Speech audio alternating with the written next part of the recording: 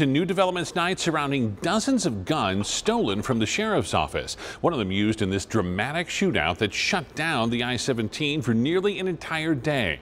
The Maricopa County Sheriff suddenly holding an emergency news conference after the ABC 15 investigators asked questions about this bombshell development. ABC 15's Nicole Valdes is joining us live. And Nicole, these weapons were actually stolen several years ago, but many of them are still out there.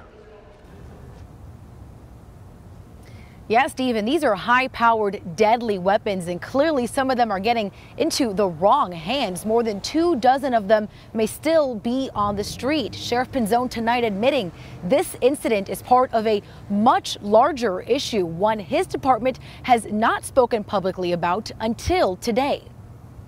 The fact that any dangerous individual in our community can acquire, possess, and use fully automatic weapons is unacceptable and intolerable. A problem that's plagued the Maricopa County Sheriff's Office for almost a decade, coming to light after this shootout on I-17 Monday. The suspect, Arnaldo Caraveo, fired at Valley officers with one of 2 guns in his car that were taken from MCSO. The lack of disciplines that occurred in this organization from leadership and the impact that it's had on the men and women is unforgivable. These 2 of 29 total weapons the department says were stolen, likely over a 5-year period from 2010 to 2015. We could not confirm the last time they were actually documented in the possession of an employee within this organization. Pinzone really hammering down on former Sheriff Joe Arpaio and his administration.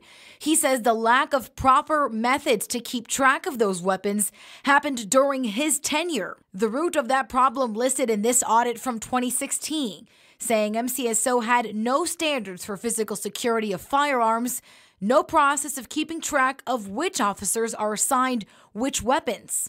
The problem so bad, the Department of Defense even stripped the agency of some military weapons given to them under a government program. There was little at best oversight. The practices within the organization of how we issued, tracked, and recovered weapons was unacceptable. We reached out to Arpaio tonight. He said he only, quote, vaguely remembered there were some weapons unaccounted for, and said he's certain his staff looked into it and took whatever action necessary. Pinzone also mentioning one of those 29 weapons could have been used in another unspecified Valley crime. Since the audit, Pinzone says the department has made significant changes to their weapons policies. All weapons upon receipt, after purchase, go to our property room now so that they can be inventoried.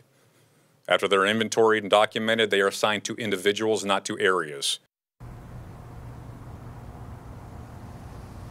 Now, under those new policies, deputies could face discipline if they misplace any of their weapons, and that could include suspension. Now, we are going to be staying on top of this story every step of the way and bring you every new piece of information we discover.